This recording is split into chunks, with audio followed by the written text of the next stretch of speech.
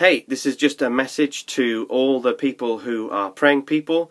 We're about to start 24 hours of prayer, starting now at noon and going on until noon tomorrow.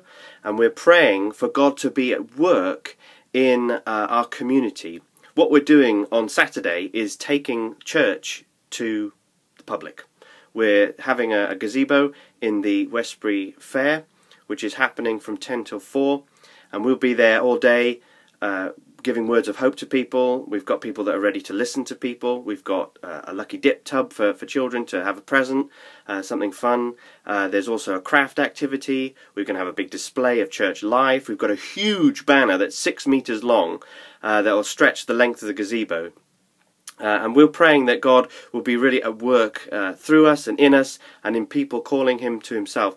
So we're just calling people to pray. So if you want to pray with us, please do so over the next 24 hours. It will be absolutely brilliant.